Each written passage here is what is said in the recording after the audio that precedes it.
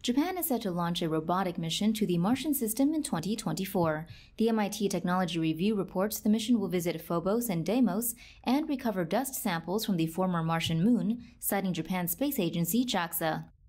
According to JAXA, the Martian Moon Exploration spacecraft, or MMX, will enter into stable orbit to observe the two moons for a year. The MMX will utilize a NASA-funded neutron and gamma-ray spectrometer to determine the composition of these moons.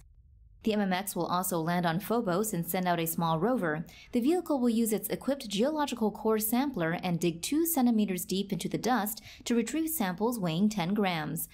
The mission's main goals are to investigate the two moons' origins, to find evidence that water had been present on Deimos and Phobos, and gather data on the gravitational stress that is expected to tear Phobos apart 30 to 50 million years from now.